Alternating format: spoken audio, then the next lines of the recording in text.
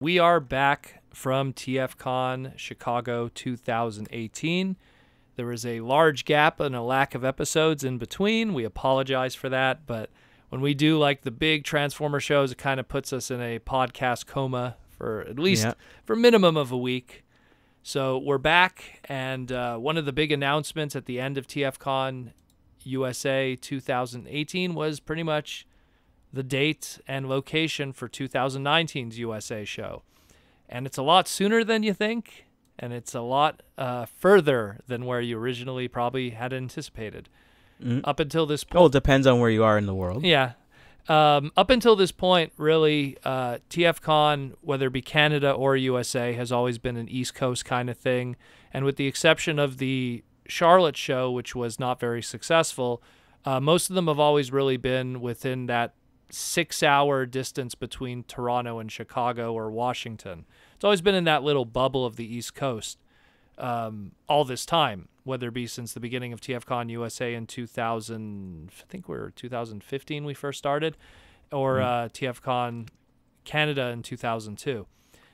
And as it partakes to the likes of just BotCon even, or HasCon, there hasn't been a Transformer-related convention of a large nature in the West Coast since BotCon 2014.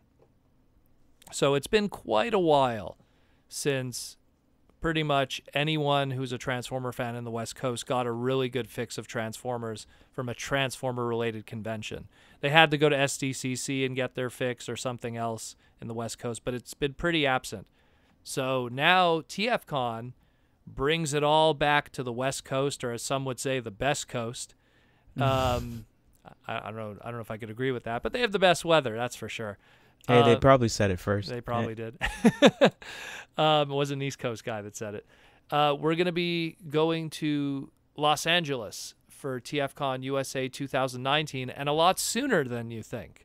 5 months from this recording, so it's going to be March 15th to the 17th at the Los Angeles Marriott Burbank Airport in Burbank, California. So this is pretty awesome. West Coast is easily probably some of my favorite BotCons ever, although Kentucky really has a special place in my heart also. So well, we lucked out on that. Yeah, I find with Kentucky, like the fact of Kentucky, Louisville, Kentucky being Louisville, Kentucky, and just having a bunch of other stuff going on at the same time as BotCon. Yeah, which is pretty cool. I think in the case that was an experience and a half. I think Louisville, yeah, like you said, was a lucky coincidence of a lot of things. An amazing deal room, a really good theme of the year that no way was influenced by me whatsoever. Great guests, great location, amazing hotel. Still to this day, I think probably one of the best hotels I've ever been in my life, and I've traveled a lot. So that's, it's the Kentucky Derby Hotel. But either way, so the West Coast BotCons, although really have a special place in my heart, and I've gone to those multiple times in those locations, whether it be San Diego or Pasadena. And I just love the weather. I love just the ambience, the location. So Burbank's going to be really interesting. It's my first time I've ever been in Burbank, California. But we're going to be bringing the whole TFcon crew and everyone over there. And the theme for this year, although we can't reveal much, is it's the Transformers Generation 1 reunion. So, I mean, if you're a Transformer fan worth any of his weight in voice actor knowledge, you'd be pretty much easily able to figure out who's probably going to be showing up, judging by the location that we chose. So that's all I'm going to say there. Don't ask any questions until they're announced, but you could probably use your own imagination to figure it out. That being said, I'm really excited about it. It's only 5 months away, so usually when we finish TFcon USA, we kind of have to go, well, see you at TFcon Toronto. That'll be like the next stop, and that's usually like 9 months or 10 months away, but it's a lot sooner than we think. Yeah, very close.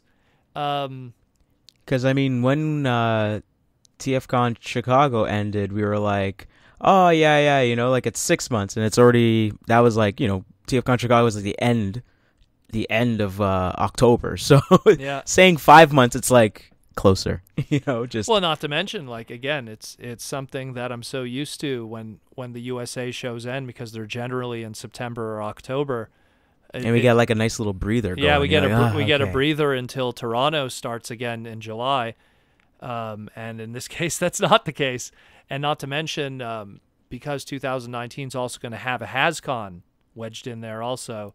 It's going to be a very busy year, 2019, to say the least. But I'm actually happy that TFcon USA is in March, because it'll be March, then a couple months will pass, then it'll be July, and we'll have TFcon Toronto, then a couple of months will pass, and then I'll have HasCon in Rhode Island. So it'll be a nice couple of months in between, so I always have a chance to breathe and be able to recharge my battery for the next big Transformer convention. So TFcon USA 2019 Los Angeles, all you West